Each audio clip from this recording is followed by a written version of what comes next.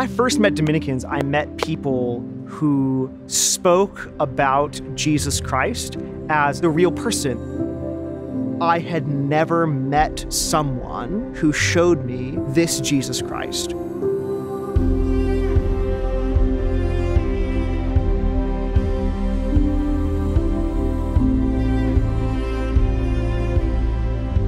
The Holy Spirit prompted St. Dominic to found the order, an order dedicated to the spreading of the gospel. To communicate that saving news to the world. That is our vocation and why we exist.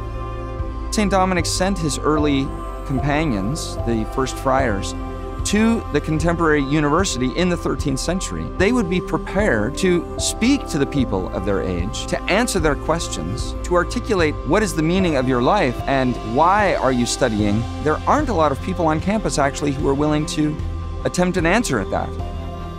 St. Dominic saw that we have this actual yearning within us. He built this freedom to just live a life of fundamentally openness to Jesus Christ. The brothers do have this great sense of joy about them, but it's a joy of the Christian life that we enter into.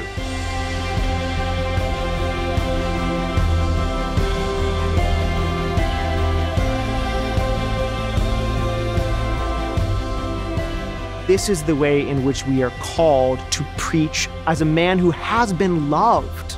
And I want to invite you to see what it's like to be loved by Jesus Christ.